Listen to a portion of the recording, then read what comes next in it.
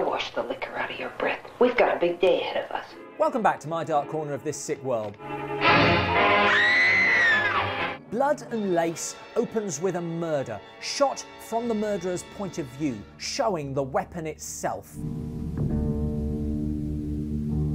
Which must have seemed like a clever way to build anticipation until you realise that given where the hammer is and the fact that it's held rigidly there, the murderer must have had it taped to his face until he needed it.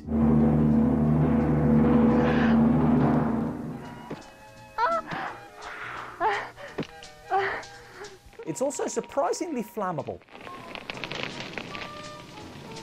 This murder leaves young Ellie going to an orphanage. Ellie, you're still a minor. This does seem to be one of those rare orphanages that mostly caters to adults. I'm nearly 21. No, you're not. But we'll forgive this as it's run by Gloria Graham, who starred in The Big Heat. Oh, but that's in the past. And the man from social services says it's fine. Look, I inspect that house myself twice a year. Really? Here's a kid trying to run away.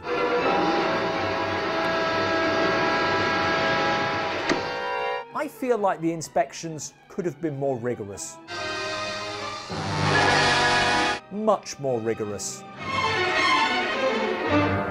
Poor kid. I'm thirsty.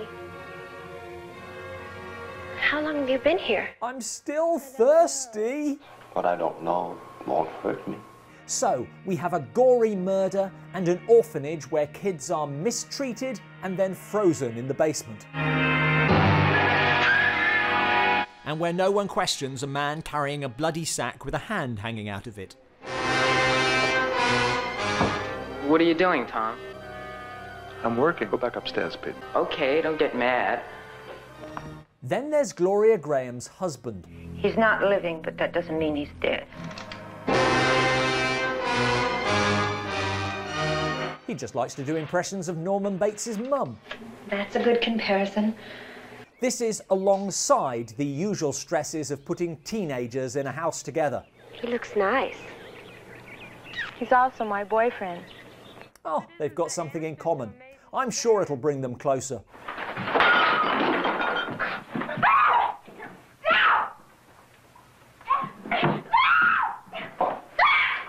And if you thought that Ellie had at least put that earlier murder behind her, then stop.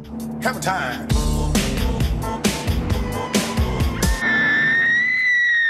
Blood and Lace is not badly made. Gloria Graham is excellent. You'll be punished for this, Ellie. And it's nowhere near as pervy as you might expect. But I worry that any conclusion that brings together all those disparate plot lines will just be confusing. A worry the director seems to have shared, because he hasn't bothered. You've got to see it to believe it. Ellie escapes the inescapable orphanage. Run! Really feels like the other kids weren't trying. We don't like kids who try to run away from our home. She's pursued by the mysterious hammer-wielding man, who is not the murderer. Ellie is. I didn't even know that you were with her! I didn't want to hurt you! And the man... Calvin? That's right, Calvin.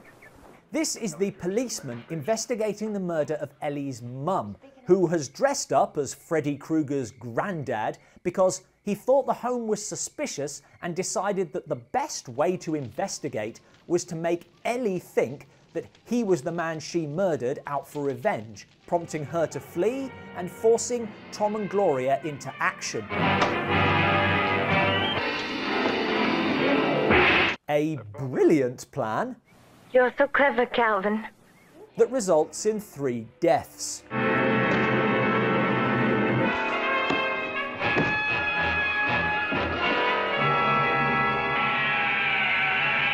Although, I don't think the policeman really cares, as his objective is Ellie herself. I want to marry you. Who is his daughter. Well, evil breeds evil, honey. How about it? When I rehash it like that, it sounds confusing, but actually it's pretty Scooby-Doo. What's confusing is why anyone would think these plot lines went together. You sure got a strange way of doing things.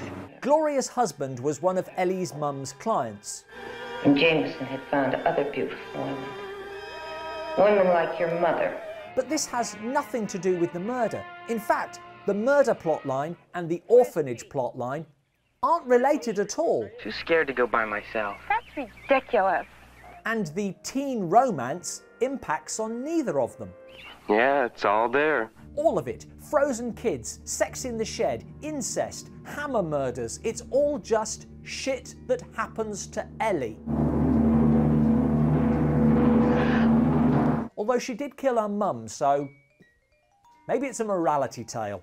You and your little slut can have each other. I'm clearing out. Thanks for watching. This film was recommended to us by Patreon supporter Aidan Woodard, so thanks Aidan. The film was called Blood and Lace. The blood we get, why lace? Any suggestions in the comments below? But if you try to leave, I'll have to report it to the sheriff.